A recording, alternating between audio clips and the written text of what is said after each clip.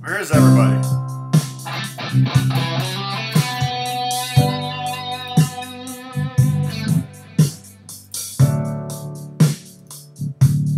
Am I that late? Everybody went to work. Everybody went to work. All right. Should probably tune.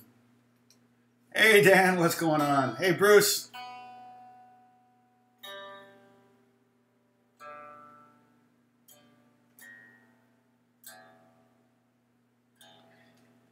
I got to work on my metal playing. Isn't that crazy? And I'm not a metal player, but I got to work on it because I'm getting more calls for it. It's just like, what the heck? And I had like a Jackson guitar that was, I don't know, a friend gave me, and I don't know what happened to it. I asked Alex, I said, what did we do with that guitar? He couldn't remember. I don't know that it was a very good one. It probably was an entry level. And, you know, I don't really have any... I need to get like a little bit heavier gauge because this one session I did on Friday was drop D for both the tracks, and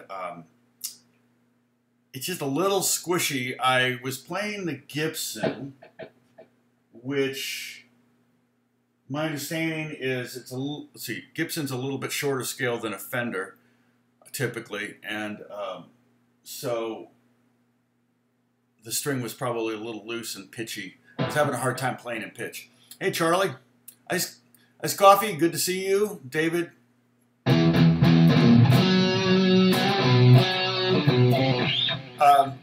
I'm going to stick on the G major diatonic one more day because, you know, major is probably the most usable and most common scale. Not probably. It is. Unless you're playing metal, in which case you're probably more likely to play in a minor key. But all other styles, major keys are very, very, very common. Although, I'm contradicting myself again. Spanish music, a lot of flamenco music's all in minor keys, major keys sometimes, but mostly minor keys. And I'm going to sneeze here. But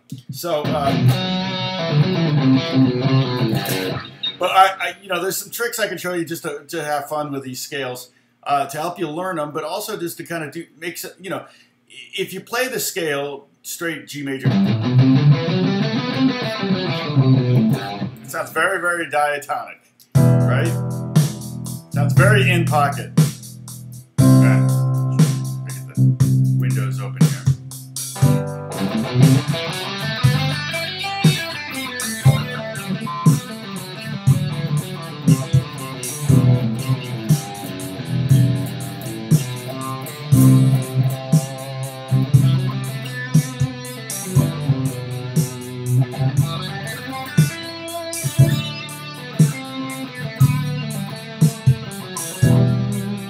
That's very diatonic sounding.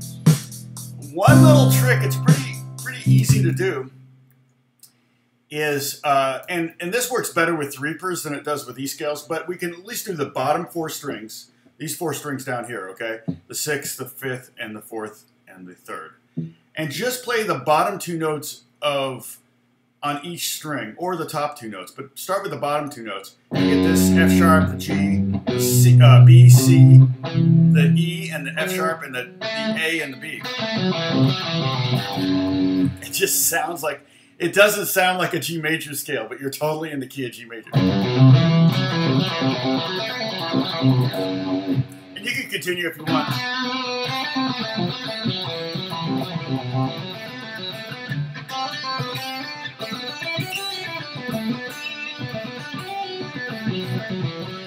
But I'm just thinking, because we only have 2 notes on the B string, so we can kind of stop at the B string.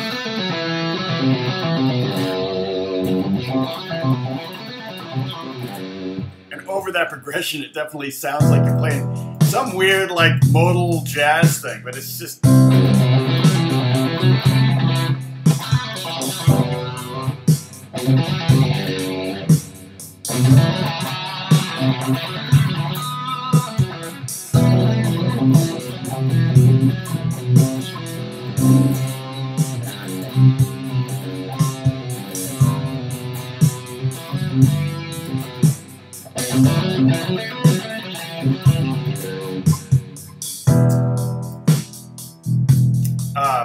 And then you could kind of do the same thing. If you want, you could take the, and I'm waiting till we get up a few more viewers, but this is still within, shoot, gosh, I'm having a hard time today getting my windows in order. This is still diatonic. It's still lessons on this scale. It helps you learn it, actually. You're learning it in weird chunks, but you're learning it. But you can do the same thing with the top 2 strings of the... It doesn't sound as weird as this. But basically, I'm just playing in that diagram over here. The top one, well, both of them, doesn't matter. And again, the blue note and the top one are all the roots. Those are G notes. Down here, I'm highlighting the blue notes. Highlight the G shape, or I mean the E form shape of the G chord. Okay, because I want you to be able to see this scale wrapped around, and I want you to see all of the scales wrapped around the caged method shapes. And in the caged method, C, A, G, E, D, this is basically wrapped around the E shape. Okay, here's your E shape, like your famous E chord. Move it up there.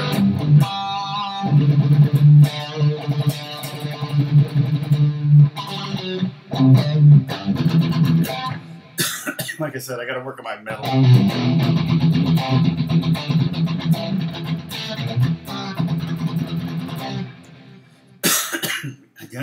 I got it because I got another thing coming next week that's more of the same, and I'm like, golly, it's just weird. I had a whole run of like oud.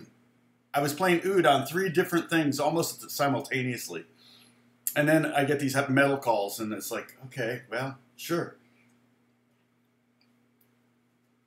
You know, and they could call it metal player, but most metal players can't read music, so it puts them at a disadvantage. Already have, you know, this business is so much about I think every business is about relationships. I mean, if you own your own business and you're have a vendor that you're working with, if they're not decent people, you're going to probably try to find another vendor. So that's the same thing true in the music business. But yeah, you can take the top 2 strings or top 2 notes of each of the string sets, because we have on the bottom 4 strings we have 3 notes per string, almost a 3 per. And oops, if you did the top pairs of strings on each, or top pair of notes on each string, you would end up with this sound, which is kind of cool too. It sounds, and you can, the nice thing about this is you could technically keep going, okay?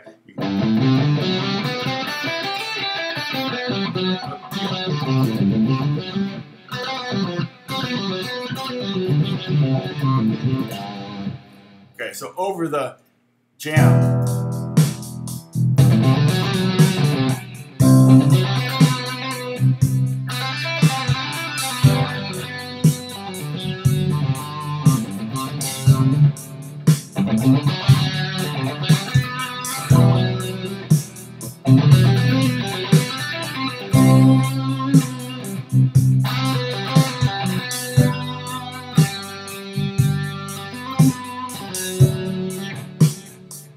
The other thing you could do is use the open. In this situation, you could use all the open strings too, in conjunction with that.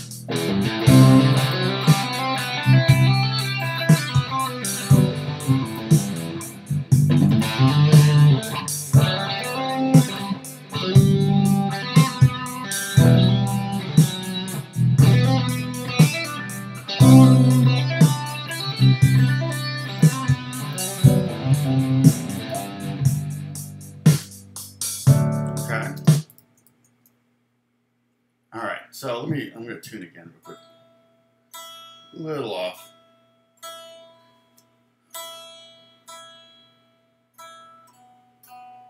You could do that with any diatonic scale, pentatonic.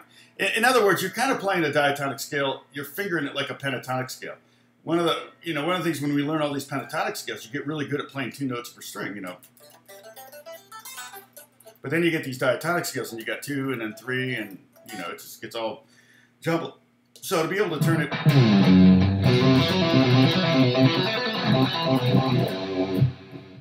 it into a kind of a pseudo pentatonic thing as far as your right hand's concerned. Your right hand's sitting there going, "Oh, cool, we're playing pentatonics today." Your left hand's like, "No, we're not." And so another thing you can do, so there's the bottom notes, okay? You can play the top 2 notes on each string. And if I were to play those, I would probably move my hand up. Just like I was doing. You can also play, you have a third option, you can play the outside notes. Which is just 1 4 1 4 1 4 1 4 until you get to the second string. And that also will sound very odd, yet is 100% in the key.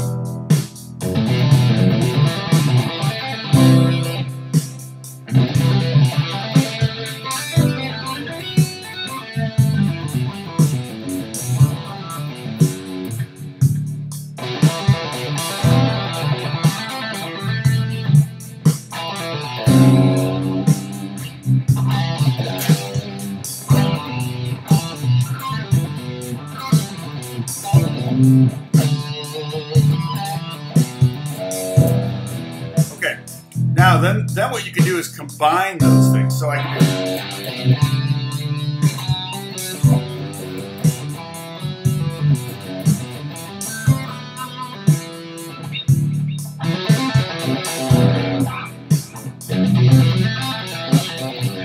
now I'm doing like the lower 3 or lower 2, and then the outside 2.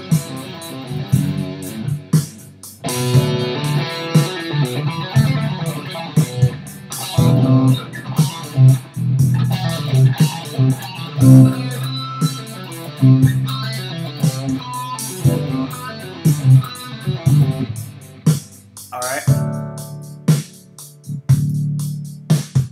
Yeah, I got it.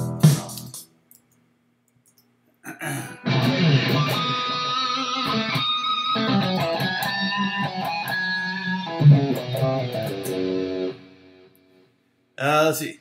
Oh, David, you guys. You cannot tell you can play the scales. You're getting very Scottish on me there, David.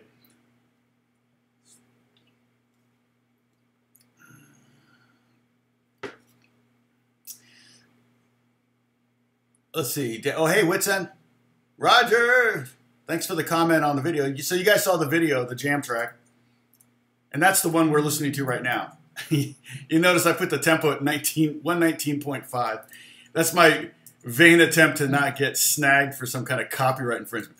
Because a part of the thing I think about with my, when I did the bluegrass jam at 120 was that 120 is the most common tempo. Like when you turn on a metronome, it's usually set to 120. When you load a new session on Logic, it's set to 120. So it's just, in fact, 120, you can almost always find 120 without a metronome. You know how? I'm going to give you a little trick here. And we'll see how close I am. Although we're just playing in 119. So it may be cheating. But marching, marching bands love 120. So if you think of the song,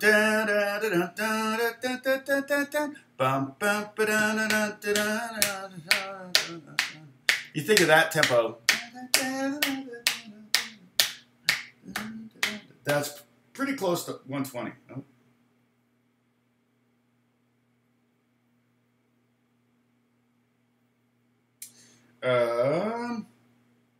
Let's see here. Where's my metronome? Here it is.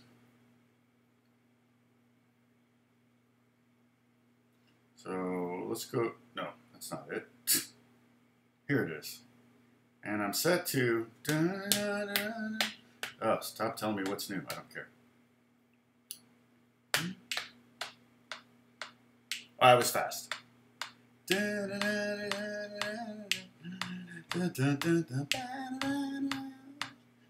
So if you think of marching band, though, that's a good tempo for a marching band. So you can kind of, I mean, I don't know. I bet there are people with perfect tempo. You know, you got people with perfect pitch. I wonder if there's people that could just, hey, play, you know, tap out 104, and they go, hit 104 right on the money. I don't know. That would be a weird skill to have. I don't know how useful it would be, but actually for a drummer it would be phenomenally useful.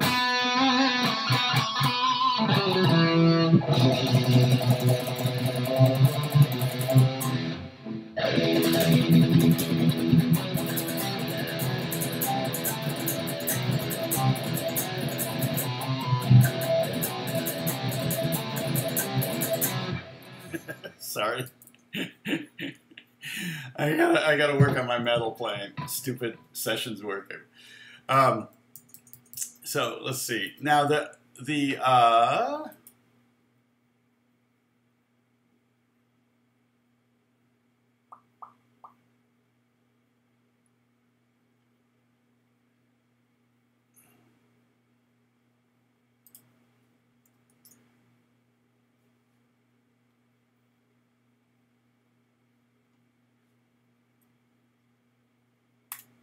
all right. So, sorry, I'm getting emails for work stuff.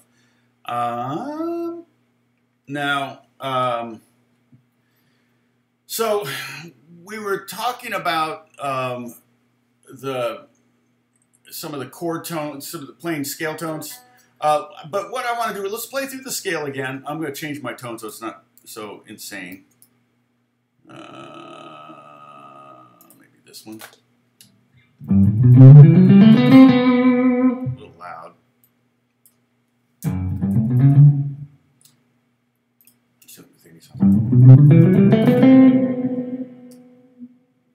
All right. And what we want to do is just kind of play through the scale again.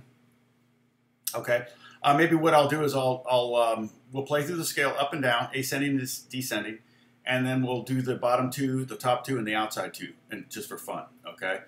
It's just a way to kind of give you a different way to play through a scale, and it works on any scale.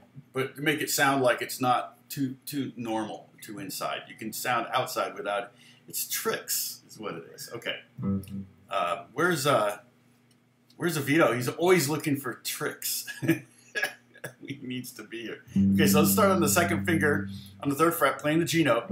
G, and then A with the pinky. Then B with the 1st finger on the 2nd fret. Then C, then D, then E, F sharp, G, A, B, C, D,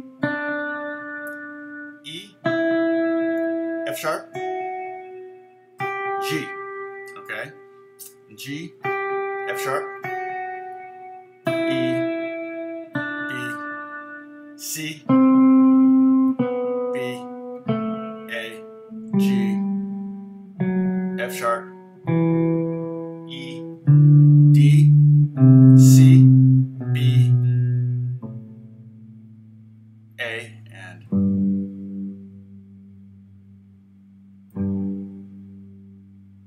G is the last note, okay?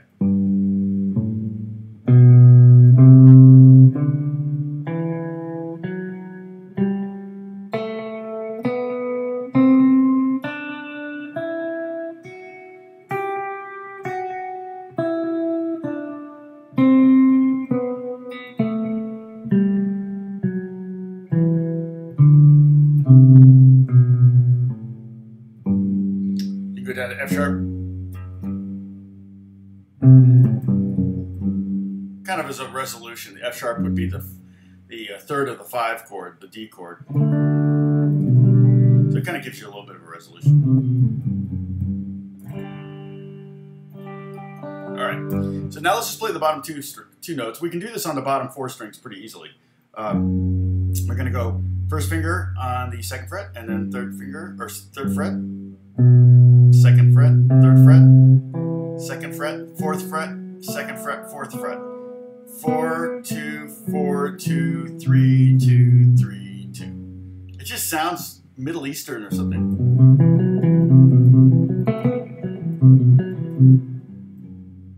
Okay, and if we want, we could continue up, maybe do something like this. Go do the 3 and 5, which would be the D and E, and then F sharp G.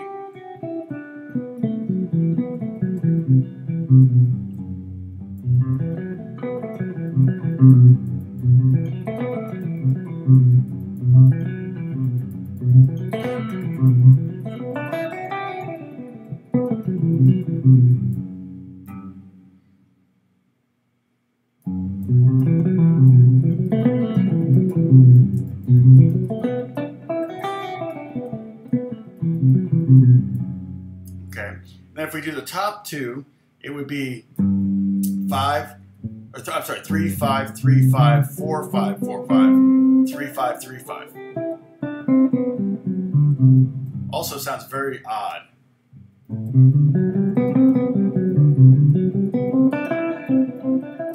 Oh, did I touch my face? Okay. So the drinking game, we have a drinking game here. Gary, you're here. Good morning, Gary. If I touch my face, if I refer to myself as a third person, if I use air quotes, if I say I played all the guitars on Apex Legend, which I did, then you can take a sip. If I change guitars, you can take a sip. If I leave the room, you can take a sip. If I say there won't be a quiz on this, you can take a sip. Or if I hold up my mug, and same thing. That would be a celebratory sip. If I drop my pick, it's a sip. If I drop a thumb pick, that's 2 sips. If I say I had a band in high school called, that's also a sip. Of wine, well, that's okay. Wine would be good. It's too early for wine right now. I got to get through my day. But Wits End, I think you're in Scotland, right? Wits End. Sorry. I always think Wit Send, but it's Wits End.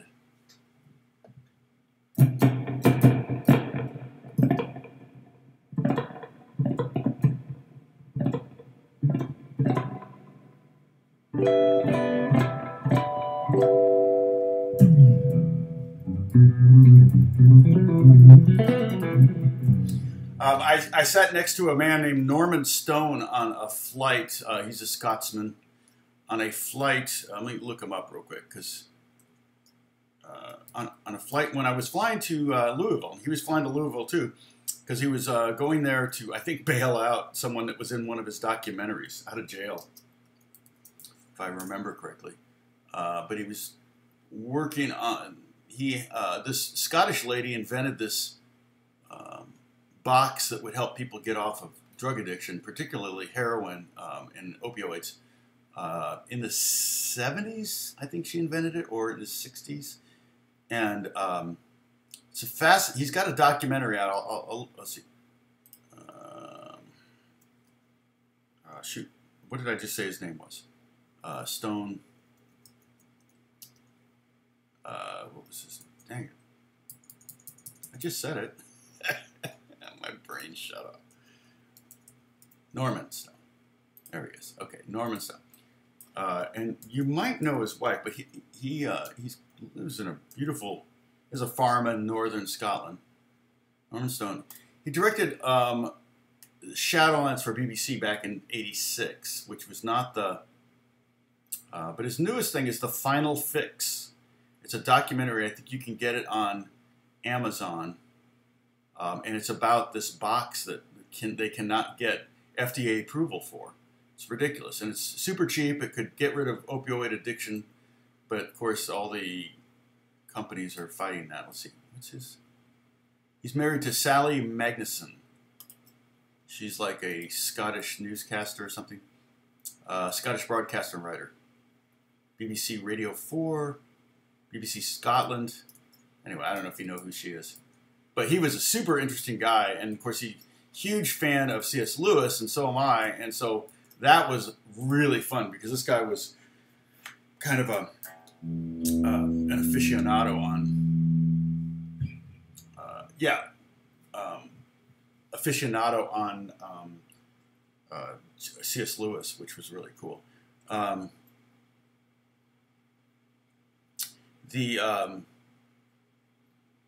Yes, the black box. It was also I read Keith Richards' autobiography. I think it was. Maybe it was a biography. I don't think it was it was too well written to be a biography. But autobiographies are never very well written. It was a biography, and they went down to the Bahamas, I think, or down to the Caribbean, and this doctor, and I forgot that it was a woman, but it was just wires that attached to them, and immediately they would just like not crave it anymore. It was like, what? And so they'd hang out in the Caribbean for like 2 weeks, just sleeping, sunning, chilling, and getting off of heroin. But the main reason they went down to do this, which was the thing that blew my mind on the whole matter, was the only reason they did it was so they could get off heroin and be clean so that they could go and do heroin again. Because the only time you really get high on heroin, apparently, is the first time you do it. And after that, it's all just about feeling normal. So that was... hey, Dennis. So that was crazy to hear about that. So, I remember reading that in the book. That was the reason they went down there, was so they could go do heroin again for the first time. So, okay, so if we take the bottom two, let's do this one again, or the top two, let's go do this one again. So it's going to be 3, 5, 3, 5, 4, 5, 4, 5, 3, 5, 3, 5. Okay, and if you take the outside, it's kind of cool. It's 2, 5 all the way down to here. So, right? And then you go 3, 5, and then you go 2, 5 again. Okay, that's just, it just sounds...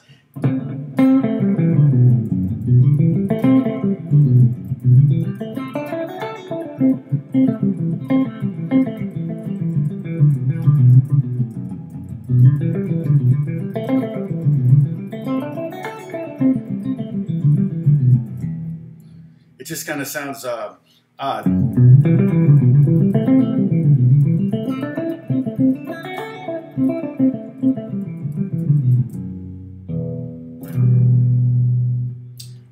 And it's kind of a fun way to play around the diatonic scales. And you could do this with all of the diatonic scales that I'm going to show you. We may do that. Friday, I'll show you... my gardener's going to be here in a minute. Friday, I'll show you the A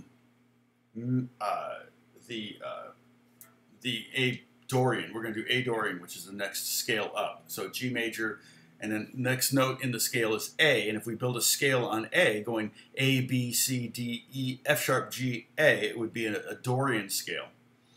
And so we're going to learn that one. And again, these scales are completely movable. So if I wanted to play, in C major, then what I want to do is just move this scale up so that this note, this is our root. See, in that first diagram over here, the top one, it's the blue notes are all roots. Those are all G's, okay? And so if I take that and move it to C, I've got a C major scale. And I can do those.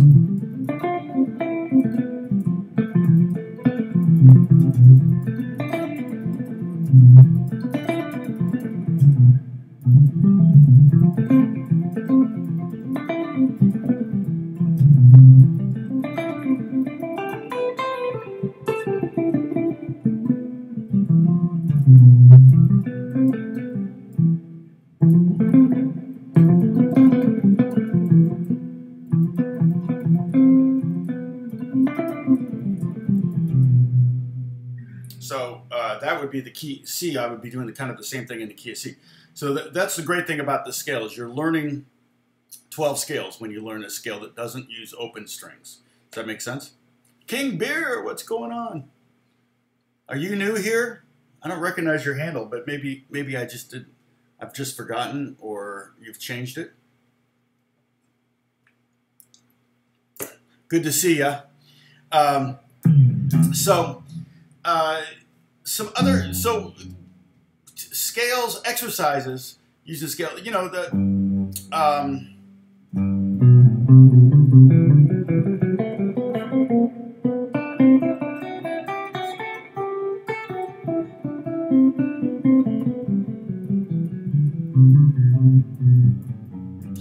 would be every other note. So basically I'm going G to B, and then A to C, and then B to D, and then C to E. And so it's almost easier to see on the diagram up here, over here. Not the diagram, but the list of notes there. So if I played every other note, it's G, B, A, C, B, D, C, E, D, F sharp, E, G, F sharp, A, and so on and so forth. And it's a bit of a kind of a finger twister. You know what a tongue twister is? It's backwards is even more difficult.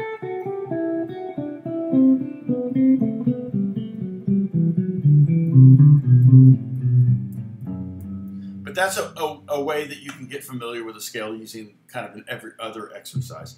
You can do groups of 3.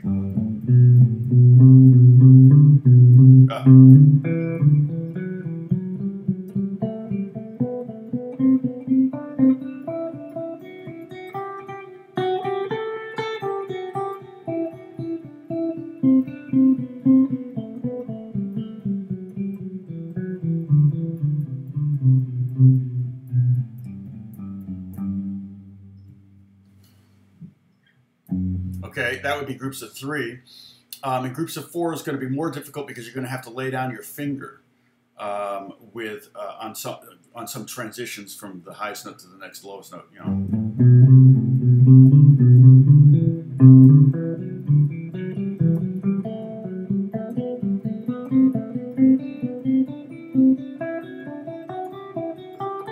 Descending.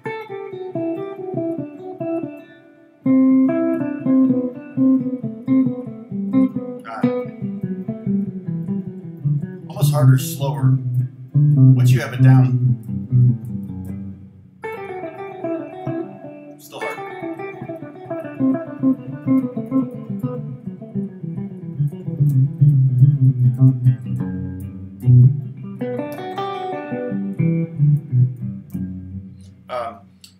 And the other thing you can do too is you could create triads. So you could go, so I'm going G, B, D, and then go to the next note, A.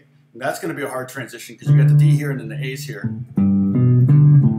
A, C, E, B, D, F sharp, C, E, G, D, F sharp, A, E, G, B, F sharp, A, C, B, D, F sharp, B, C.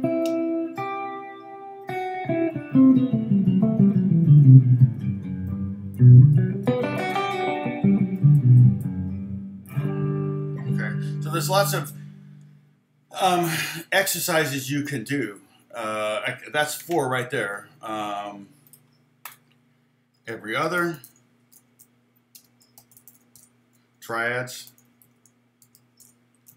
groups of 3, 4, and you could do 4 and 5 too. 5, let's see, 5 I like to do with pentatonics. We talked about that before. 5 on...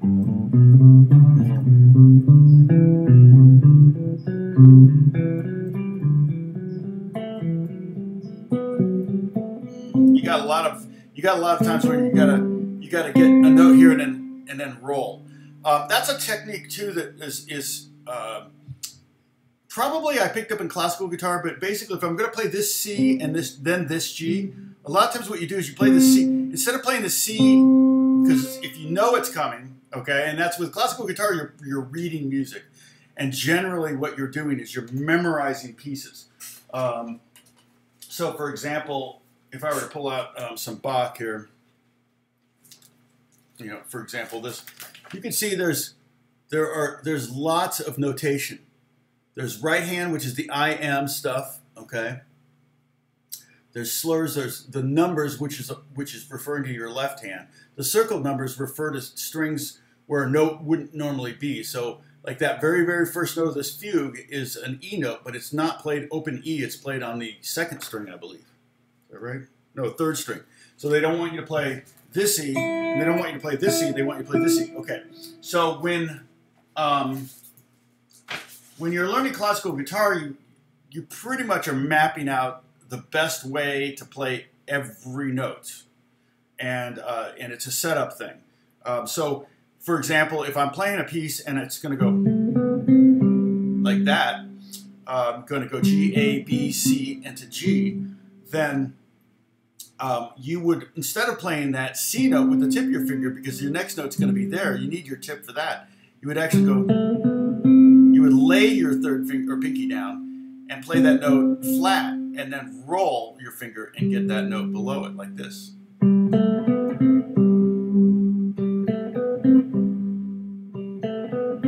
So that's a technique that will come in real handy when you're doing something like a group of 5 on this scale.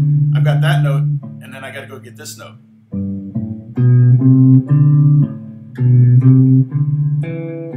Same thing there. So I'm laying my first finger down, and so eventually what you do is you program that into the pattern.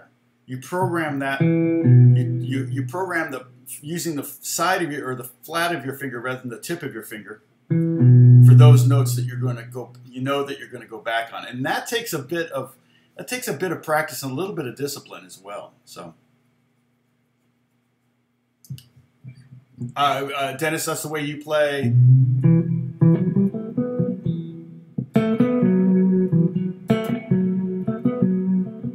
mean, even that little exercise there, you can go A, 2nd fret on the 3rd string to the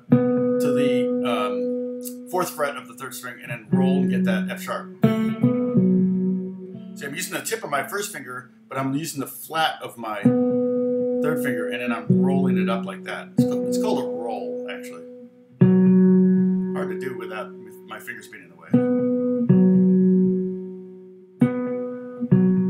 And now I'm on the tip. It almost feels like my elbow's involved for some reason, you know? It's like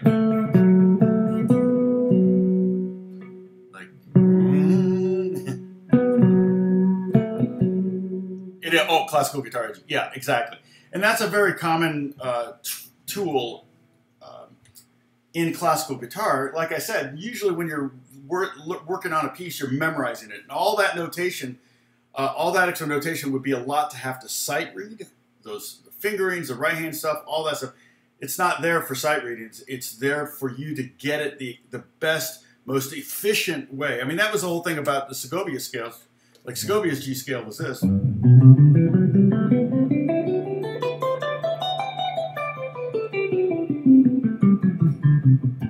And he found the most efficient ways to play each of the scales, the major and harmonic minor scales, or no, melodic minor. He did melodic minor. He found the most efficient way to play each of them on the guitar to play 3 octaves. See, we're only doing 2 octaves.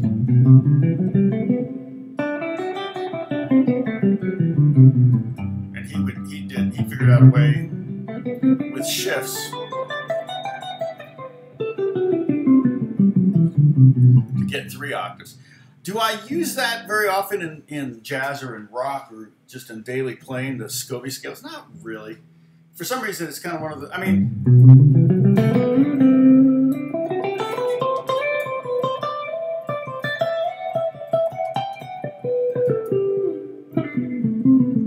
I know all those shapes, but I don't know that I've ever done that in a rock or jazz context. So that's, but it's a good skill to be able to do those scales that way. The harmonic minor, melodic minor. Just a sidebar here. No, there won't be a quiz on this. Yay! I've reached 83,000 subscribers. Man, I want to get to that 100,000. It's taking forever. Man, I was cruising there for a minute, and then it just died. So it says I'm getting 900 or so every 28 days. So that tells me it's going to take about 17 months for me to get to. So that's another year and a half before I get to 100,000. Unless I have some video that just explodes. I doubt my jam track that I dropped yesterday would. So if you didn't see it, It's my latest video. I dropped I did I think it's 11 minutes long, that jam track. Yeah, it's 119.5 beats per minute. I haven't gotten any comments on it. I actually put in the info, as I said, why I did that, but I'm trying to avoid the bots. The copyright bots. So, what was I going to say? Oh, the harmonic minor. Okay, so like a harmonic minor. I'm sorry, melodic minor. Melodic minor, it's interesting, okay? So when you go, A minor is normally A, B, C, D, E, F, G, A, okay? Okay, so just regular minor is A, B, C, D, E, F, G, A, okay? Harmonic minor is, did that wrong, is A, B, C, D, E, F, G sharp A. So you've got a minor third there between F and G. You got a minor third, so it's not a, but it sounds like this. And that's the same ascending as descending.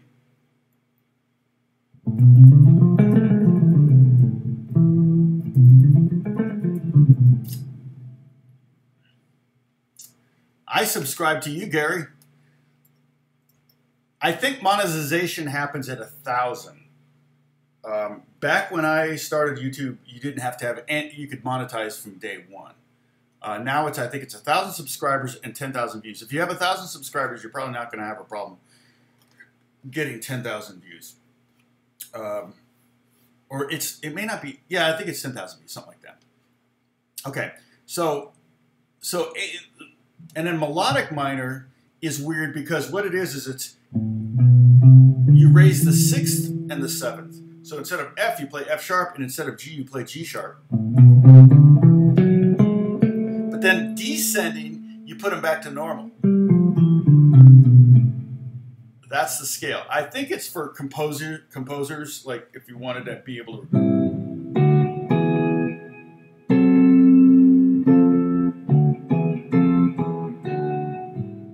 justify certain chords. I'm not sure, but so that would be A, B, C, D, E, F sharp, G sharp, A, G, F, E, D, C, B, A.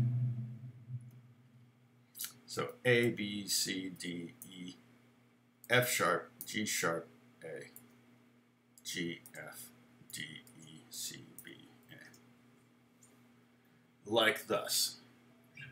And that would be what's called melodic minor. Okay, so that's what. So when Segovia did, the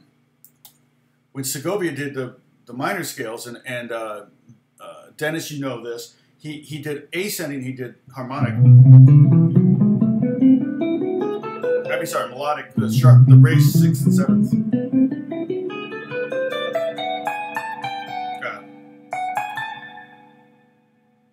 What was it? See, I got stopped in the middle.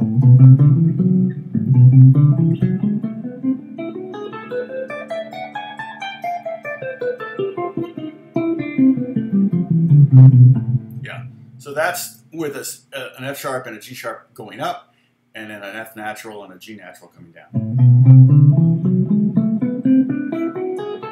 It has a very leading sound.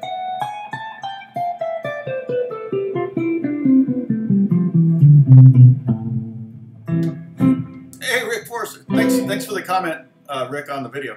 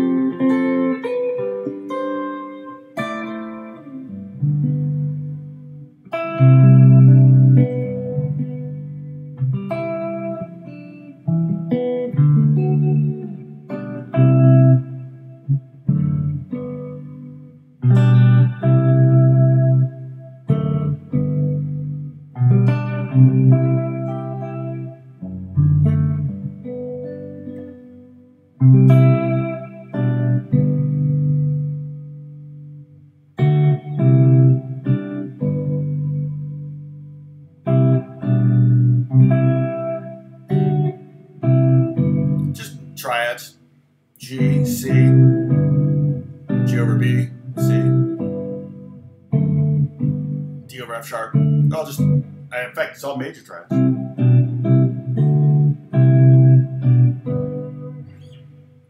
Pretty simple stuff.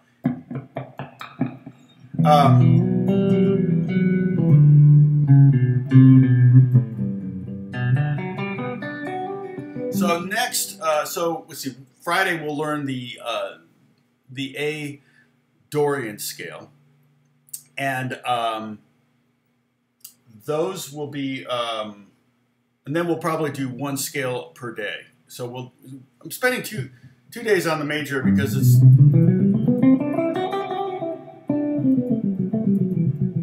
just it's the most common scale, the major scale. So let me do a little more playing here. Here's that loop that I've dropped up. So if you want this loop, I put it up on my YouTube channel, and I made it last for 11 minutes. So that's plenty of time to jam and practice. And I put no ads in it except at the beginning and the end. Okay. So here's what.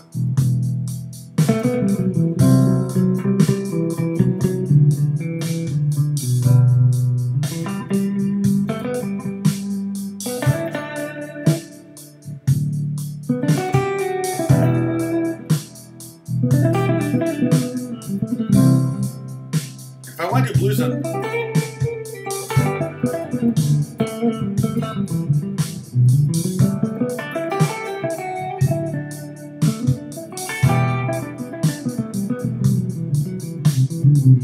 Yeah, I made sure the drums were changing every like 8 bars, and then that I think the 8, 8, 8, 8. It's a 32 bar phrase where the drums kind of keep changing. So, but it's a 32 bar loop. The drums are. So if you listen for 32 bars, you'll hear the same drums over and over again. And I did slight changes on the bass and the keyboard, but not very much. It's pretty subtle.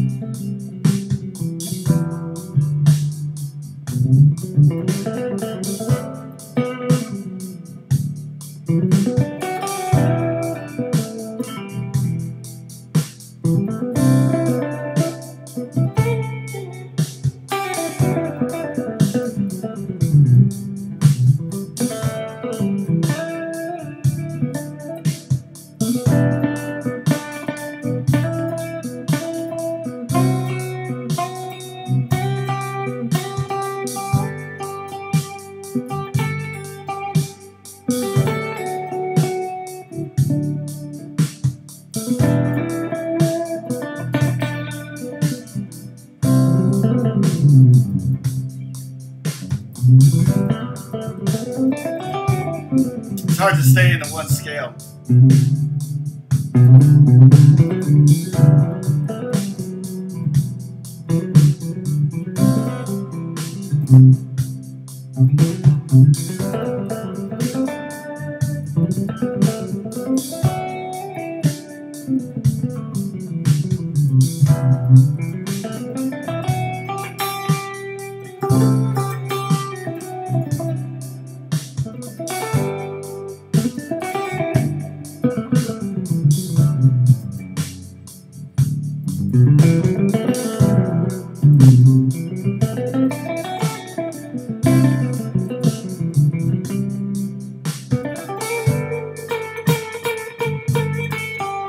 So you take that E up to, the A up to B flat. Because you're in the key of G, so B flat would be a very bluesy tone. You wouldn't want to sit on it.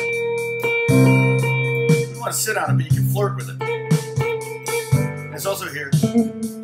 This is a nice one because it's right there where your first finger is. You can kind of hammer on your second.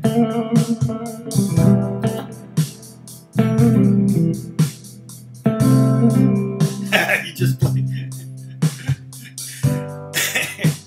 Yeah, I love it when I do that. You know what? Here, you could, well, what I often will do, sorry, I got to get to my, where am I? There am I. Okay. Where am I? There am I. When I'm writing, you know, pop hooks and things like that, I just get the tape rolling and leave it rolling. And invariably, I'll come up with something. I'll go, wait, what did I do? And I'm like developing it or whatever. I keep, you know, trying to make it, like, figure out exactly where the best, you know, the best lick could be, the best hook could be. And then I'll go back and find it if I, you know, can't remember it. Usually, once I hit on it, like when I'm writing hooks, usually when I hit on it, I just, I will know it, and then I will refine it and get it down, and then make it feel, it's got to feel good. It can't just be like, oh, this perfect. That's good.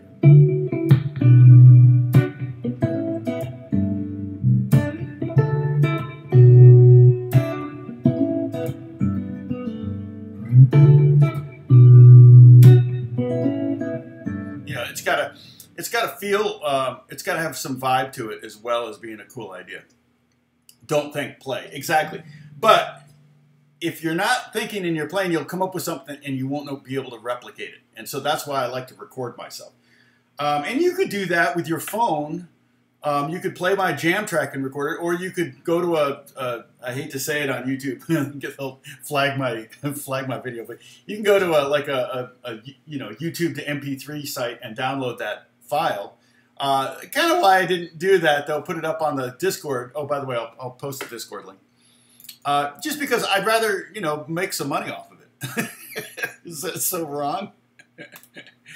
You know, if I'm gonna go to the trouble to upload, you know, do it, bounce it, upload it, whatever. You know, it didn't take me very long. Obviously, it's not a major chore to do one of those videos. I could do a bunch of those, but I would hate to.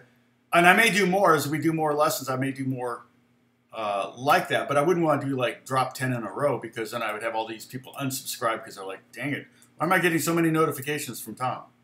So here's the Discord link. A lot of people are talking about gear here, guitar repair, luthier stuff.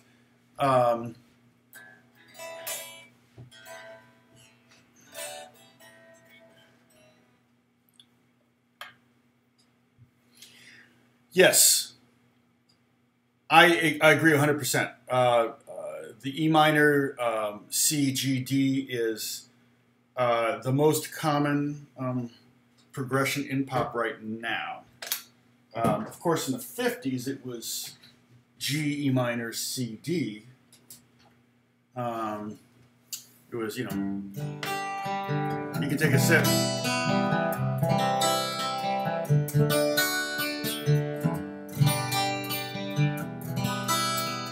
Oh, I have 0 viewers right now, according to YouTube.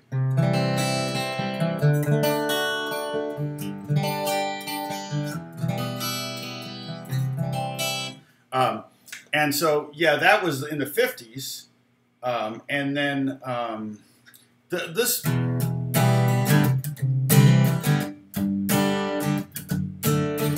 was also very common in the 90s. What was it? Other ones? Let's see.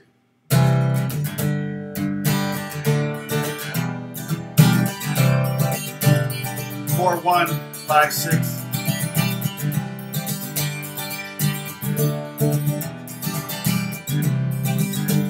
It was fairly common there for a while. The one I was just playing actually is a pop song that I wrote called "Home to Mama," and that one is technically 1, 6, 5, 4. So I kind of reversed the 50s progression instead of going, you know.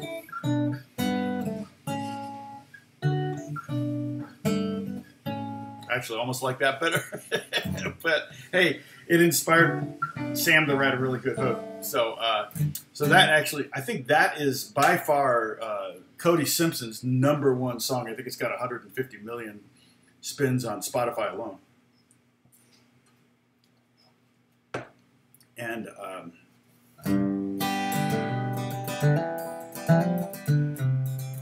yeah, this 1, 6, 4, 5 is definitely the oldies progression. But, you know, there are songs today, I think Ed Sheeran's got a couple songs that use that progression. He got in trouble for using the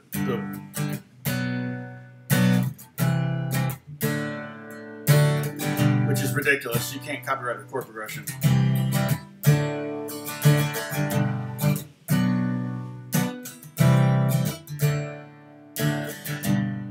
And that's 1, 3, 4, 5. But also you can take 1, first inversion 1 chord, 4, 5. But we talked about this before on chord progressions. Tom's Magic. I played a nice riff.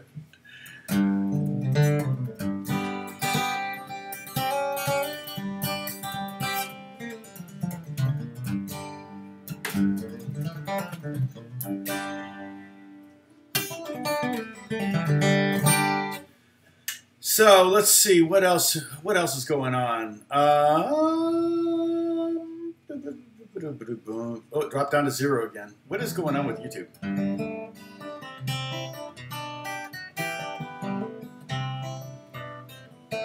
Gary, you play a few Mandolin Orange.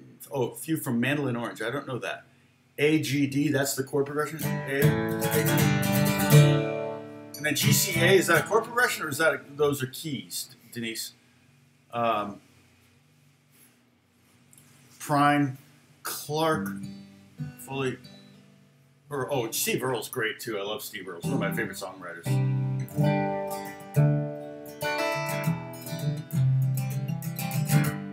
Was he the one that was married to Mandy? Is it Mandy Moore, the actress? Steve Earle. That didn't go well because I think wasn't he in prison or something? I don't know. Wait, spouses. No, who was it? No, it wasn't him. Who was it that was married to her? Oh yeah, he's a good songwriter too. Mandy Moore. Yeah, Mandy Moore. She's a great singer. Let's see. Where are you? IMDb. There we are.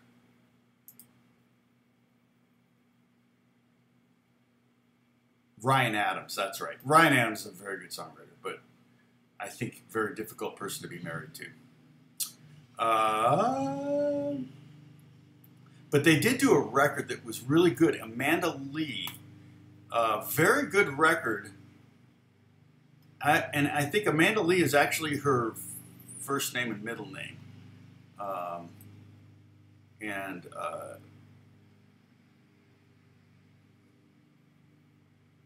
Yeah, it's a very good record. I guess I was under the impression that Ryan wrote with her on it, but no. In fact, was he even involved? It's interesting.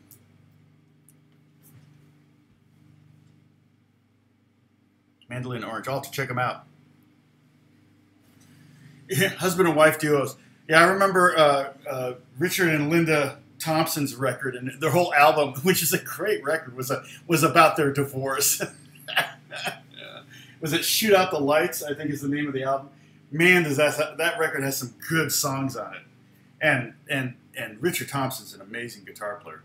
One of those, under the radar kind of guys. He's not a shredder necessarily, but boy, does he play some interesting stuff and a lot of emotion in his playing. I mean, just an immense amount of emotion in his playing. Unlike me, I'm cold and sterile. Where's my chord? There it is. All right, so back to I changed guitars so I can take another sip.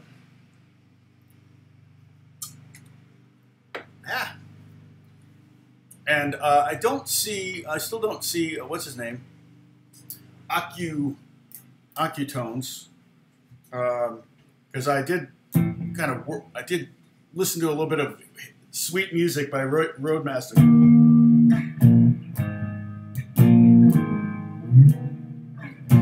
But if he shows up, I'll go, okay, here's some chords from it. It changes keys a lot,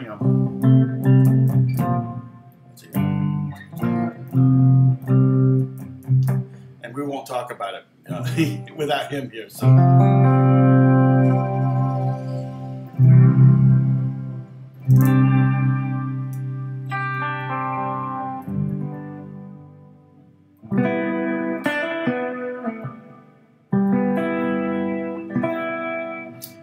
One thing we can look at too is different shapes that are in the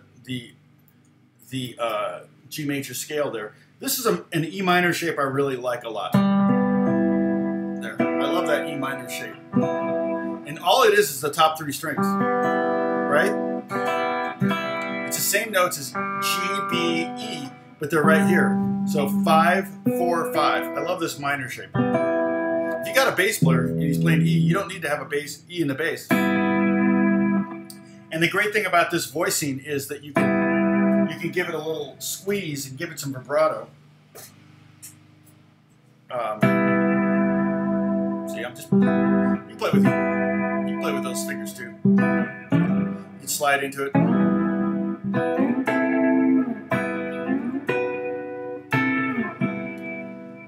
Almost sounds Hawaiian.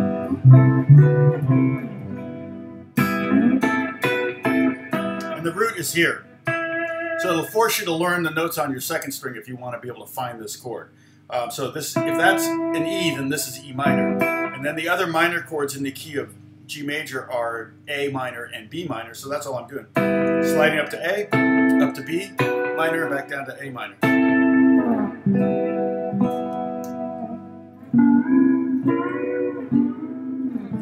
Now it really sounds Hawaiian.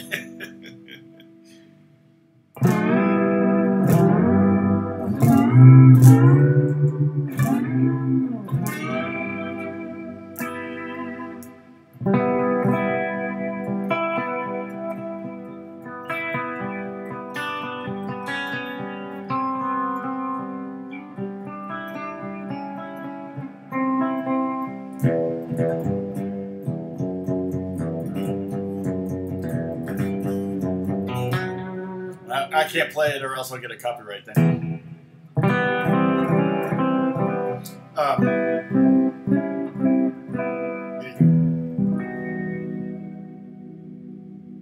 And that's just open 6 string and then 10, 9, 8, 7. If you want to hit the open E string, you can.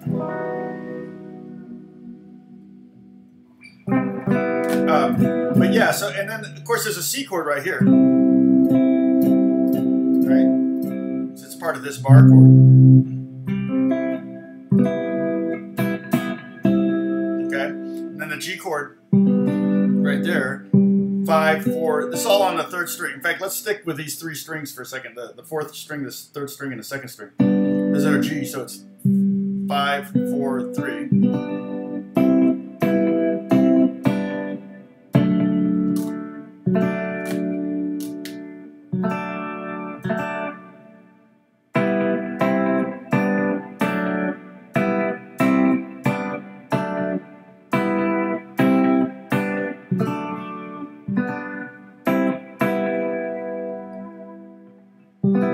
Okay, now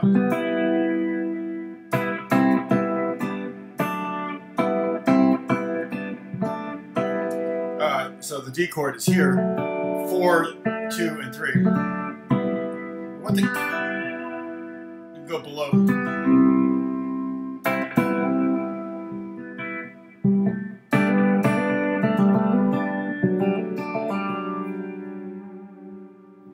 I'm just basically taking the middle note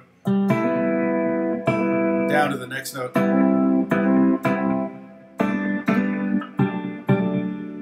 On each one of those, you take that middle note and go down to the next scale tone, and you get some nice voicings that way too. So let me play the chord progression so you can see.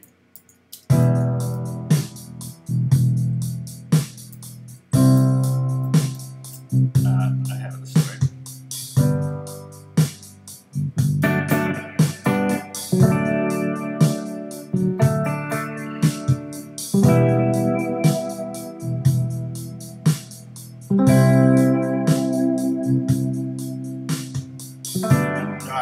G to D.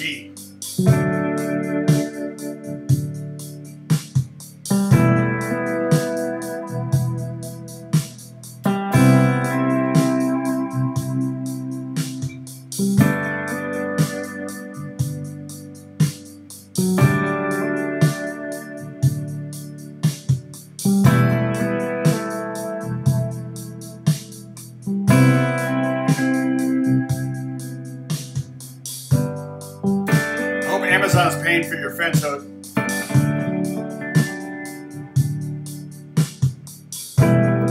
Go to the top note.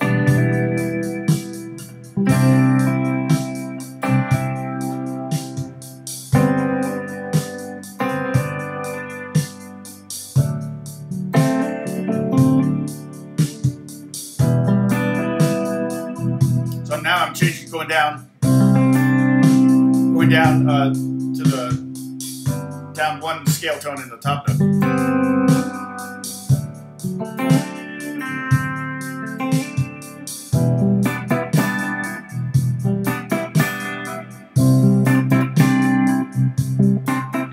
Very pedal scale sound.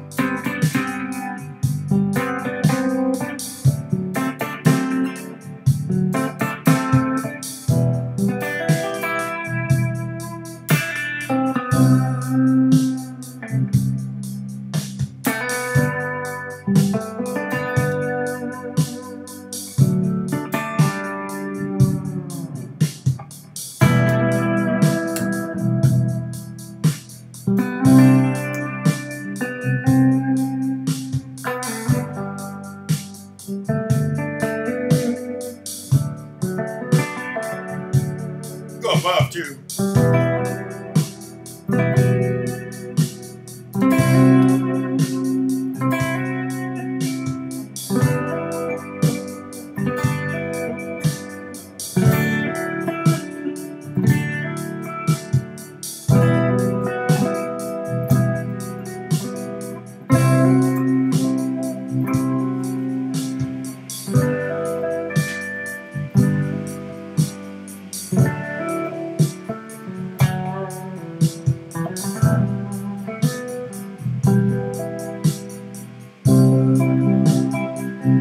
For soloing too, I like to just do chords.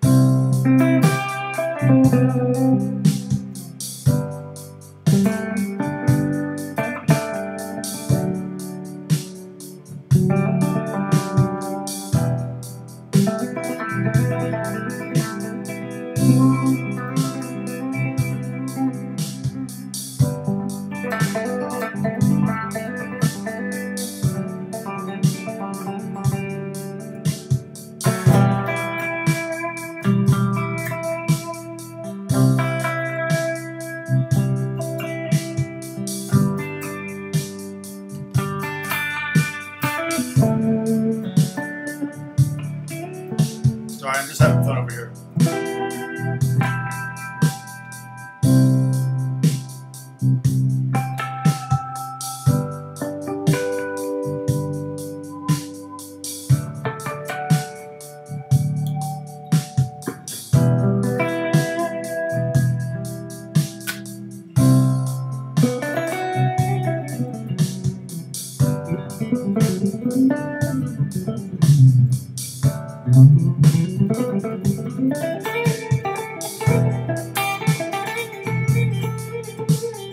That blues lick works great on the E minor. Great works great on C. Works great on the G. Doesn't work so good on the D chord. But if you just stay on the A, it's not bad.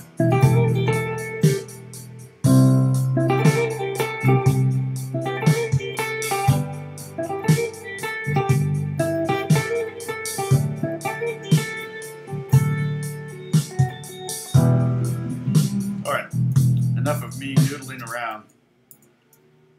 But I'm really trying hard to stay within that scale that's up there on the screen over here. Both those scales. And again, just to tell you what's going on in those scales. The notes are all in the key of G major diatonic. Every single note that's written there, starting on the second fret. Okay, you see the second up there. So all those notes are in the key of G. Okay, the top diagram is the G major scale, and the blue notes are the Gs. So if you wanted to play G to G, if you want to make it sound like a G major scale, play from the blue note to the blue note, and then from this. And those are all Gs. Okay. The white notes there are the notes that are outside of that are below or above the final notes of the scale. So if I were to play G scale and go to there, I still have another note that's in position that I can grab, and that's an A. And I was just using it. So it's a totally legitimate note you can use. And it's one you don't want to ignore necessarily. It gives you another high note to play. So, and then this one down here is also, you don't want to ignore it. If I'm playing down, you can kind of think of it as a leading tone to the tonic. That F sharp is a strong leading tone. Okay. Now, the next diagram, okay, below that, right here, that one has 6 blue dots. The white dots are the same, but the blue dots, those 6 blue dots, are showing you where this G bar chord is, which is the E form chord, okay? And I'm trying to show you how this scale fits around the E form when we're talking about caged. And again, just to remind you what caged, if you don't know what the caged method is, it's C-A-G-E-D, caged, the word caged, like a caged bird. And it's the order of chords as they appear up your fretboard. So if we're in the key of C, here's a C chord. So you know the shapes C, A, G, E, and D. That's why it's called caged. It's using those 5 shapes. And the next shape after C is the A shape. The next shape after A is the G shape. And there's the G right there. Next shape after G is the E shape. There's your E shape right there. And the next shape is the D shape. And there's your D. And then the next one is C. Again, full circle. But we're in the key of G, so the G shape is the first one. So after G in the word caged is E. So E is the next shape. D will be the next shape after that. C is the one after that. And A is the one after that, and so on and so forth. Okay. What happens is you start to see these shapes up and down. And learning the scales around those shapes will actually speed up your ability to start to see the caged method or the caged shapes up and down the neck. But also, learning the caged method or the caged shapes up and down your neck will also speed up your ability to learn where certain scales lie. Okay, and so viewers love the noodles.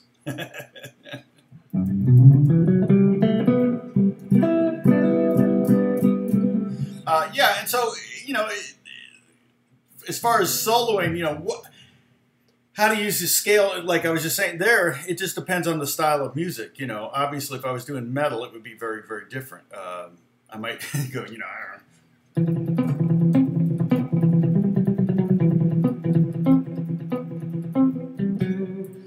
you would do something, or you might use those weird fragments of the diatonic scale.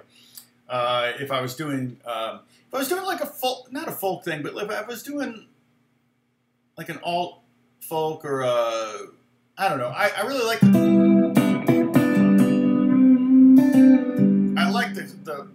the pedal steel licks, the hammer-ons.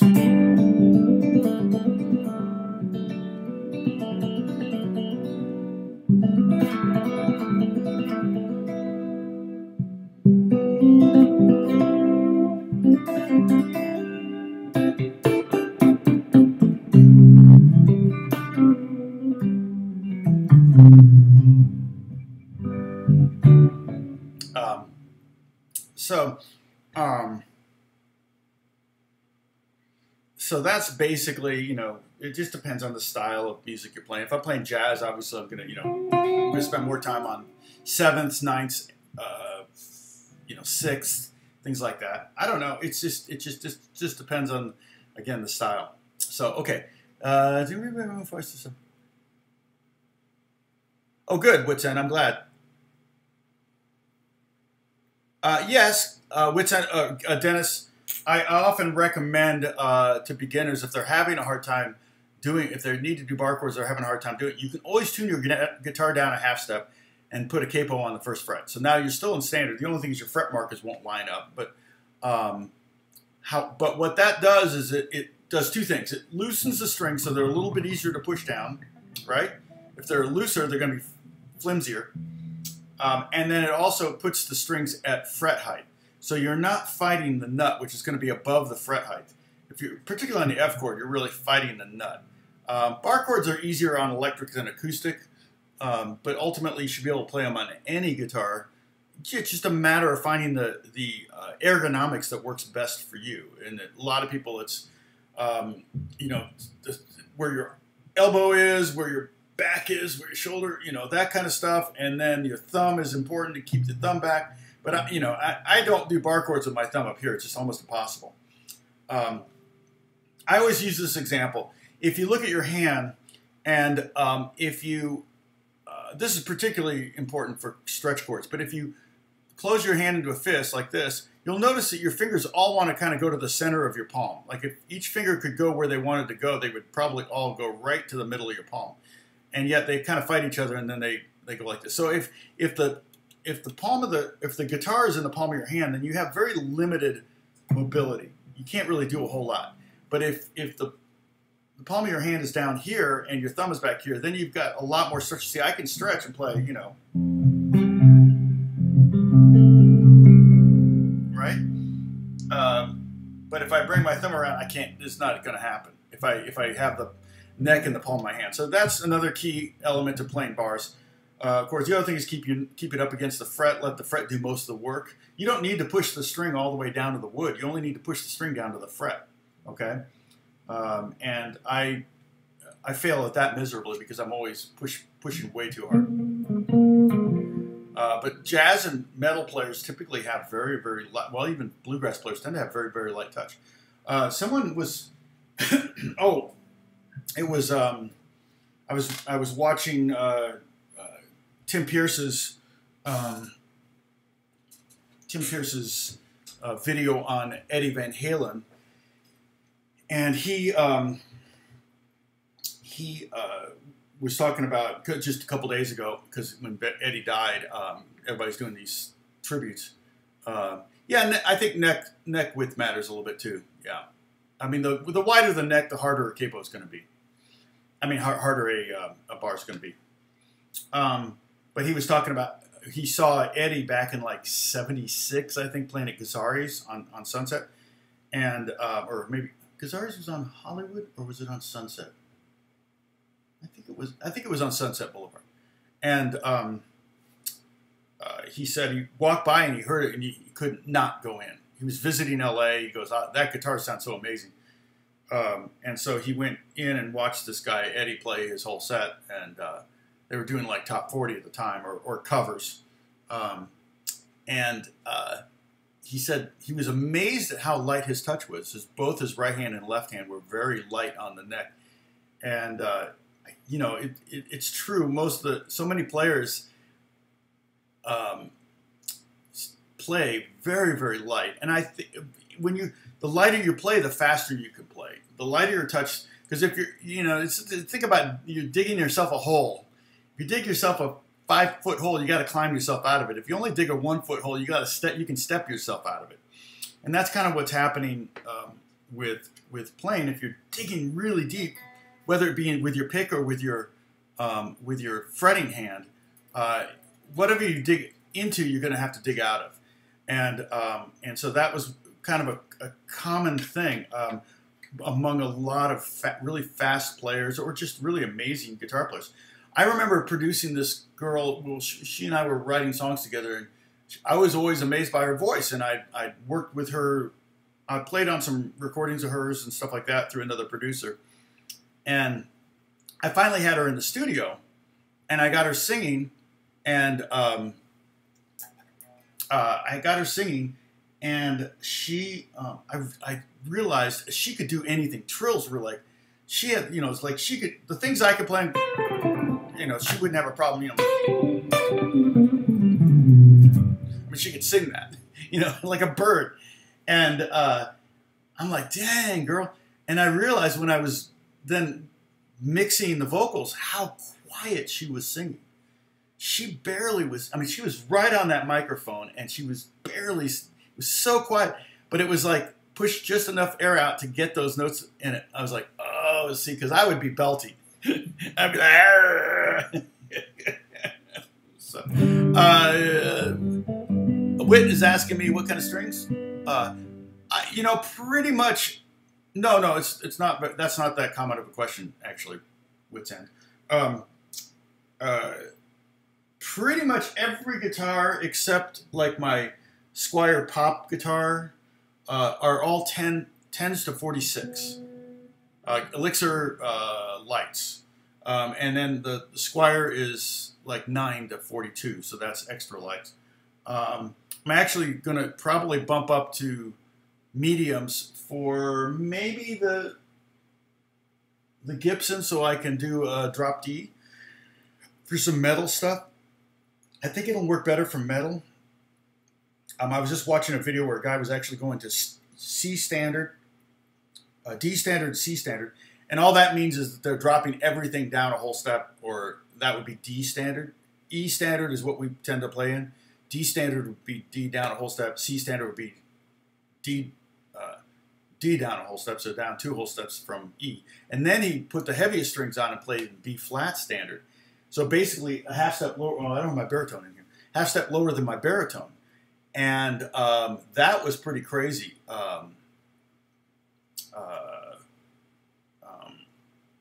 Yeah, that was pretty crazy to see him play that low, and it was really tight sounding. But I did notice that, like, when he played with 10s, he didn't even use 9s. 10s were starting points, so 10 to 46. When he went to D, it was a little bit not tight, and then when he went to C, it was he couldn't keep that C note in tune. He couldn't keep the strings in tune. Everything was bending kind of weird, pitch sharp mostly. Because then if you put the slightest bit of pressure on the string, you're like bending it like, you know, it just goes crazy. I actually have that problem with my baritone. I need to get a wound string for the second string from the bottom, because it's right now it's an unwound string and it's just too pitchy. But the problem is I grabbed a wound string that would have been the right gauge, but the length of it wouldn't reach I couldn't get it to the winder, because a baritone has a longer neck. It's like a bass neck. So I have to go and find a string, a wound string of that gauge, which was like, I don't know, 20 or something, that will reach. I was like, oh, I wasn't expecting that. It's like, dang it. I was hoping to fix that problem in a minute, and I just realized, oh, I got to go find where am I going to find a wound string that is that long, you know? I guess it's taken off a bass or something, but...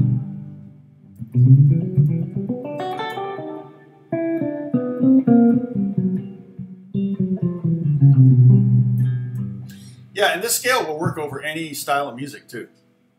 It's a major scale. Okay, so let's see. Let's see. Iced coffee. I found that after many months of pain, the muscles must have just built up in my fingers and hand, and everything felt. Yes, your hands will get stronger, I think, especially if you're playing every day.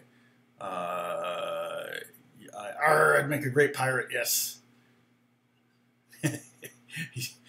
Have you heard about the new pirate movie? It's rated R. Go Google pirate pickup lines. They're pretty funny. Like, R, prepare to be boarded. But Google pirate pickup lines. They're pretty dang funny.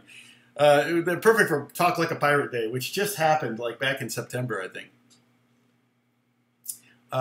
Worked my lead. I also said I worked on my lead and learning a bunch of different style songs on acoustic, and things just got easier over time. Exactly. Yeah, there is no silver bullet, unfortunately. Unless the only silver bullet is to pay someone else to play it for you. Bad. Is that one age appropriate? I don't know. What are you saying? What do you think I said? I'm just saying, get ready to get on the ship. That's what I said. Let's see. Oh, Ed, it took you 9 months to get that. Isn't that ironic that you find out that you're pushing too hard? Yeah, a lot of times when you overexert yourself, you're putting all the energy into one finger and taking it from the others, and you might be able to get the bar down. And what I would tell people is go ahead and practice the bar without fingers on it. I mean, you could start with like your second finger on it, like that, but eventually you're going to have to be able to do the bar without it. I always give the example like playing the A bar chord here. If we play that A bar chord, we have 3 notes that are depending on the bar and 3 notes that are depending on 3 other fingers. Okay, so the first finger is responsible for 3 notes. We play A minor. Now we've got 4 notes dependent on the bar, and if we play A minor 7, we have 5 notes depending on the bar. But see, once we take off our second finger, we can use it as an assistant to the first finger. So you know, F minor 7 might be one of the harder bar chords to play because you have 5 notes that are dependent on the actual first finger. So, and I can do it without the help of the second finger. But if the second finger is not doing anything, why not, right?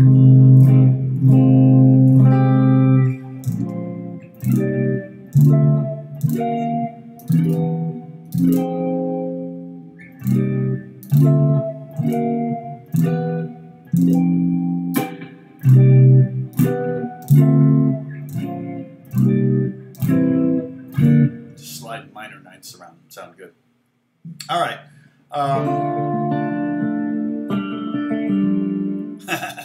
What's the easiest bar chord for your fingers then?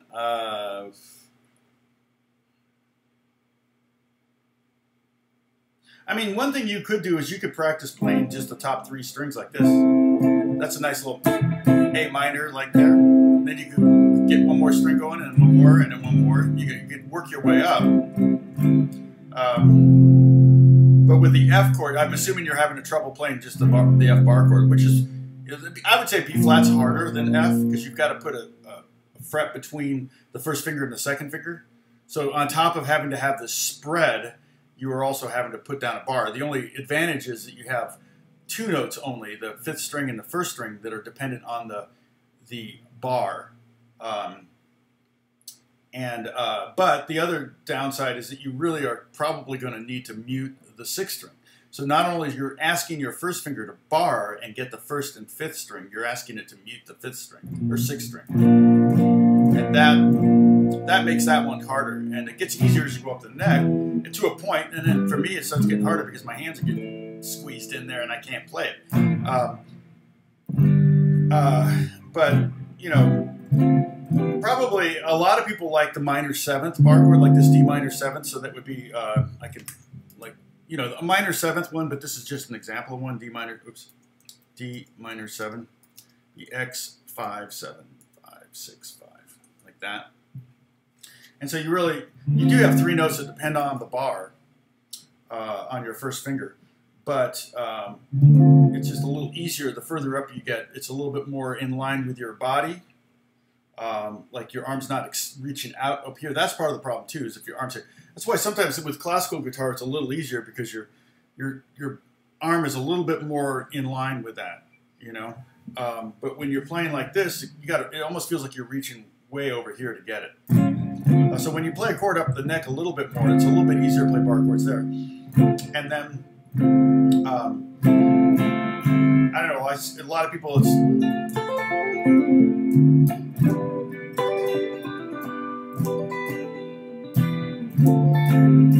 Very, very Hendrixy kind of thing to do.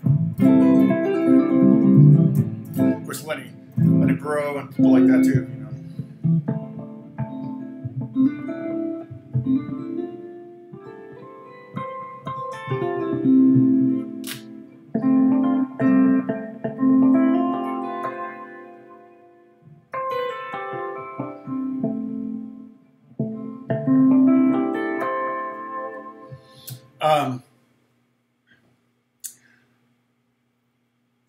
Okay, which end? I remember 40 years ago, you mean before you were born? My drummer was trying to learn the guitar, and I said, just press enough to make the notes, and he was delighted. He was used to bashing. Yeah. Well, it's the same thing true with drums, though. You don't need the stick to go through the drum head and hit the bottom head. You know, a lot of drummers, the fast drummers, they have a very light touch. There's no way you can play fast and be like pounding.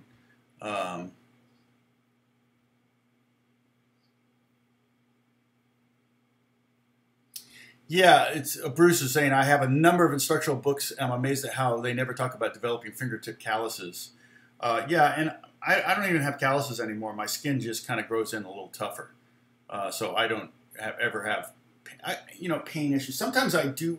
Well, when I get called to do a lot of bass on a session, I'll get blisters right here, and I'll be like, dang it, because I just don't play enough bass. There was something I got a blister from doing. Well, it's like playing play frisbee, and you get that blister right here. It's like, dang it hurts so bad. You're going out to the beach and you throw the frisbee for like an hour, and the next day you've got this horrible blister inside your finger because you don't play frisbee every day. So, okay, yeah, it was 64. Well, you're a kid. I was born in 61. Rick said, "What now? Some people's fingers are double jointed. I think mine are 1.5 jointed, or 1/2 jointed."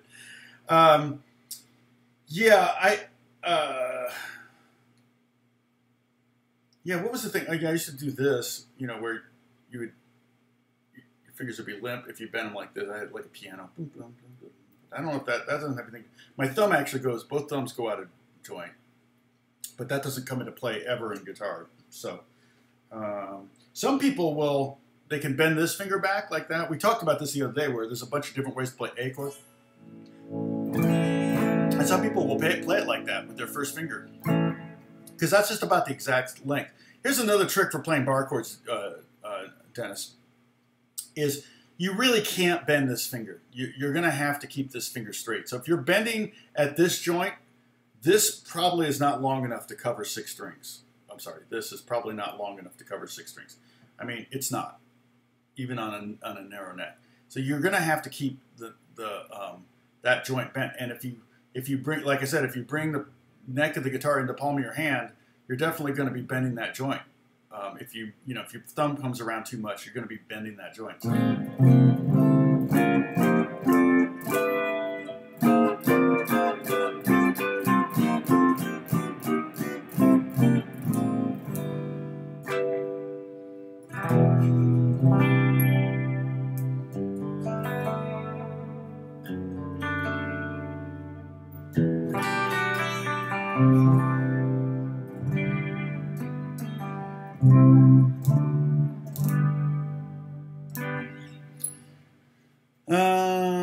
Yeah, wrist low. Yeah, keep your wrist down here. Exactly. When I was playing, classical guitar, I was constantly collapsing my wrist like this, and my teacher would grab my wrist, and I'd be trying, doing my Segovia scales, and he'd be looking at my wrist, and he'd go, boop. So he really did train me. Really nice having a teacher that would just give you grief. At least he didn't whack my wrist with a ruler or something like that. It wasn't a nunnery. It wasn't a Catholic school. Let's see. I think actually Butler was probably at one point a Presbyterian seminary. All universities started as seminaries. Now they couldn't even spell the word.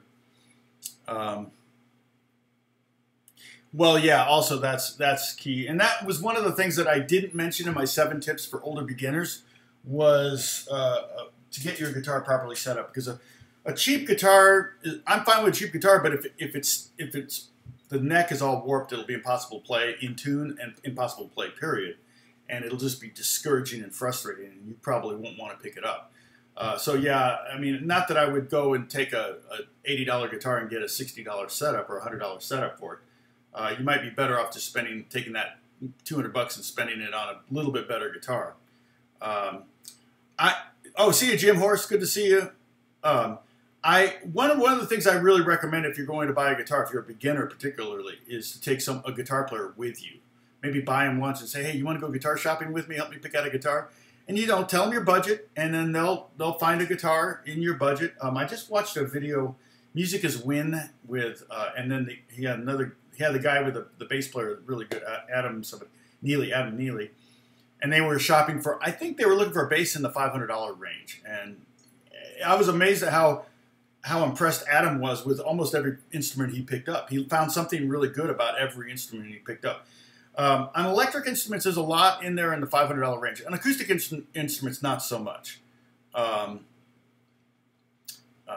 They definitely, you know, acoustic instruments. It's you got to have quality wood, quality workmanship, and that takes time and money. So.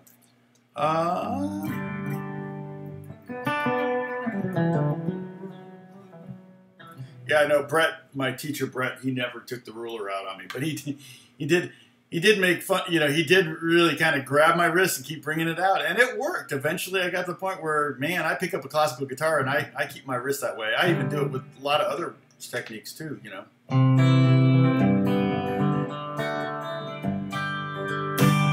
A lot of fingerstyle stuff, I'll do a classical technique.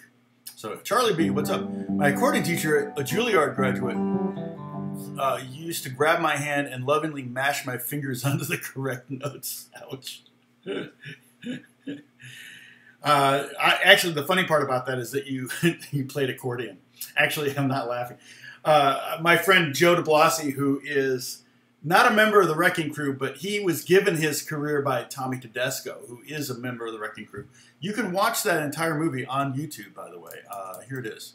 It's a documentary. It's about an hour and 40 minutes. They're commercials. I watched it the other day or something, and I don't remember there ever being a commercial. So, but if you haven't watched this movie, you should. And like I said, it's free. It says free with ads. 141. No, there's an ad. Okay, so here it is. Who gives it a thumbs down? Really? Seriously? Where are you guys? There you are. So there's a check that out. But Tommy Tedesco, who's one of the main guitar player of the Wrecking Crew, he gave my friend Joe DeBlasi his career back in the probably early 80s, maybe late 70s is when Joe got started working on TV and movie. Maybe it was more 70s. Tommy had seen Joe play at 2 weddings in 2 consecutive weekends. And the second time, he was very impressed with his playing, and he said, hey, come over to my house, and I want to see if you can sight read. So Joe, I think, didn't go to sleep for like 2 days. He just practiced his sight reading, and he got over, and Tommy threw a bunch of music in front of him, and Joe killed it. Joe's a great sight reader, and he blows me away. I can just read anything. And Tommy said, okay, come to this studio, and from now on you'll be sitting next to me. I'm like, I didn't even know Tommy had that power. You know, that's usually a contractor's job. But I guess there was somebody dropping out of the, studio business. One of the guitar players was dropping out, and so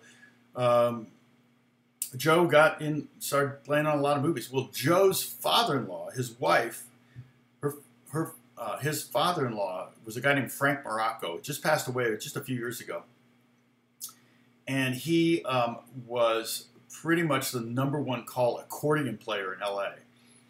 And I think his secondary market money, which is residual income, so if you don't work the whole year, you'll still get your secondary market money. That's all for work you did in the past. I think he made about $250,000 every July 1st from all the stuff that he did. He was the accordion player on all the Godfather movies. If you heard accordion on TV or in the movies from the 60s into the 90s, into the 1000s, it was probably Frank. And you're probably thinking, well, how much accordion music is there? Well, you'd be shocked. And especially if it's a high-profile movie, like Godfather, which is probably airing somewhere 24/7 in the world, that money will just keep rolling in. But that's what Joe, Joe's father-in-law, and I heard some of the stuff that Frank did. Like he could play bebop like Charlie Parker on the accordion and accompany himself. You know, I'm not even. Oh, here we go. Yeah, the left hand's playing the chords, and the right hand's. It was unbelievable stuff. You know, it's just like.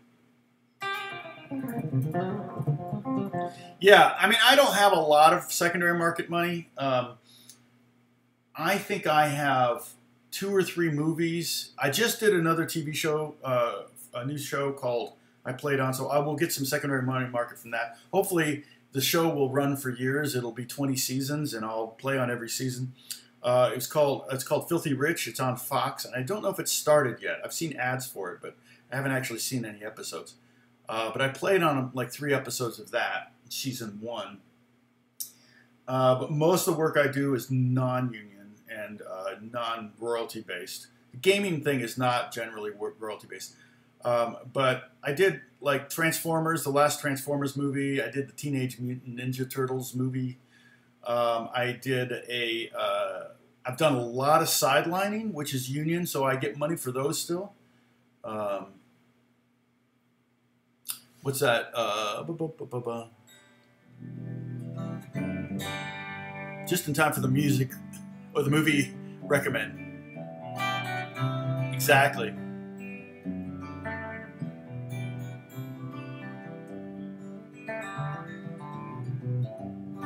Well, you know, and the great thing about accordion, it probably gave you a lot of music theory knowledge that you're still using, whether you know it or not. What are you saying, Holly? Yes, indeed. I'm intrigued. Not ready to jump in quite yet. Have another course of taking plus Tom's thing and my new pedal coming hopefully today. Brain tilt.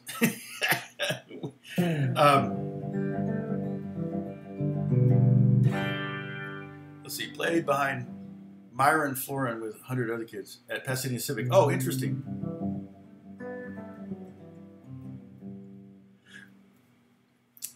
Teenage Mutant Ninja Turtles. Yeah, the movie. Also, yeah, so the sidelining things I did was like, I did Gangster Squad, which was a Ryan Gosling film. I also did Mob City, which was on, it was like a very short run TV show on Showtime maybe. I think maybe I'll make 20 cents a year from that. Gangster Squad, I'll still make in the hundreds every year in secondary market money. There were a couple times I got a couple $1,000s from that, you know. And then Ugly Betty was the first one I did, and that was, I think, 2008, and I still make money on that one. As long as the show's airing somewhere, there's residual income to be had. And now with streaming, they upload these entire seasons, so now the streamers have to pay those, you know, well, they pay the production company, and the production company pays the company that collects the money for us, and then they pay it to us after they take out their fee, and it ends up being, you know, just a little, sometimes decent money, sometimes just a little money. I have friends that they really depend on it but they've been playing, you know, in movies since the 80s, so they just got a ton of residuals. I'm sure there are players that are making $1 million a year from some of the stuff they've done. I know Frank, like I said, I knew Frank was making something like $250,000 a year, but I bet you George Deering probably makes $500,000 at least, because if you look at his, and it's spelled Doering. If you look at his IMDb, it's like, holy crap, he played on that movie, and that movie, and that movie, and that movie. He's on TV probably on 50 channels at one time, all the time, round the clock.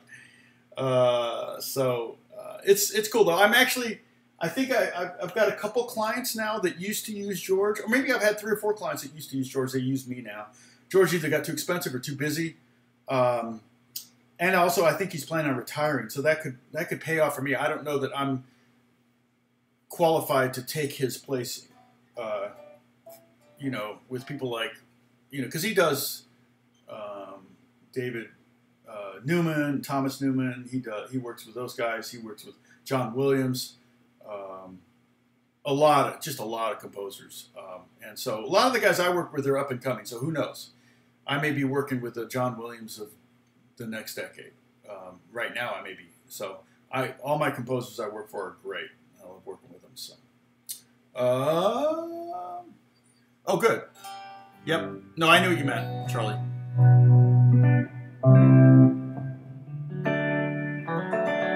Oh, Filthy Rich on Netflix show, really? I thought it was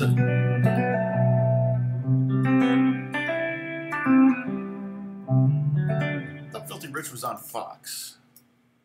If it's Netflix, I won't make anything. Let's see. Which TV show? Yeah, Fox. Mondays 9. So they must be, I think, it's weird if they're advertising on,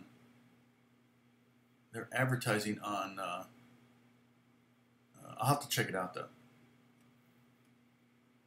Oh, TV ratings. Well, Filthy Rich stabilizes. Let's see. 1.3 rating. That's pretty awful. It's third outing, holding steady. Demo after sweep week drop. Yeah, hard to tell. Hard to tell. Hopefully it'll last. You know, one of the things that they need to do. Two of my favorite sitcoms, and I'm a big sitcom fan, so I might like this show. I don't know. I may not. I haven't seen it. But two of my favorite sitcoms, Cheers and Seinfeld, both performed horribly on, and both were NBC, and both were probably the same chief executive of the TV department.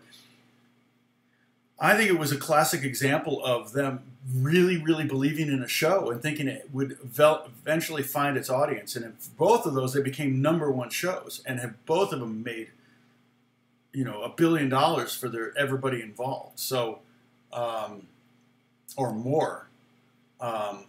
So I think a lot of times you've, particularly with a sitcom where it's not as expensive to make. If you're different, other shows may be more expensive. If the hour-long dramas, it may take them, I don't know how long, a month to make one episode or something like that. I'm not sure how that works. You know, with people working overlapping, obviously they're working simultaneously on multiple episodes. But I've got a friend who wrote Jeff. Let's see. I was talking to him because I was fascinated about it because, you know, I like writing screenplays. I've written several screenplays, and I was told by the #1 literary agent in LA, she told me to don't write feature films, write episodic TV. She said, that's the future. Don't write, and she totally, right now with the COVID thing, it's totally true. Was this Jeff?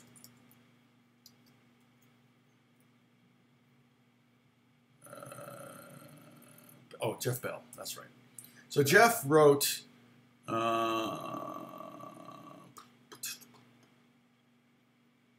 producer, is this him? Yeah. He was born in Indianapolis. He actually went to one of my high school rivals. He executive producer, 136 episodes of Agents of S.H.I.E.L.D. But he was a writer mainly, wrote 12 episodes of S.H.I.E.L.D. The Protector. He wrote his first thing where he wrote 5 episodes of the original X-Files back in 99, 2001. Angel, Alias, Daybreak. Those were things he wrote. And then producer job is a weird job, and so he's done a lot of that. Harper's Island, Spartacus, Protector, Agents of S.H.I.E.L.D., Slingshot. And so he was saying, yeah, when he writes an episode, if they are producing the episode, he'll spend like a month with them while they film it. So that's part of the job is to work. But that probably tells me he was also put down as producer as well as writer for the episode.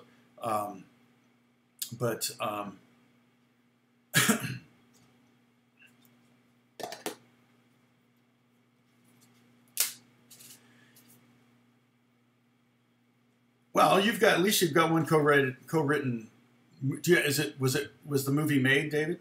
I've written 5 feature scripts, I think, complete, finished, front to back, and it is a chore. It's a major, major chore, but it's a lot of fun. I love it because you're creating worlds. You know, you're like God. You're creating histories. You're creating futures. You're creating characters. You're creating, sometimes in some cases, worlds. I've never done a sci-fi or a fantasy script, but I've done various different types of scripts, but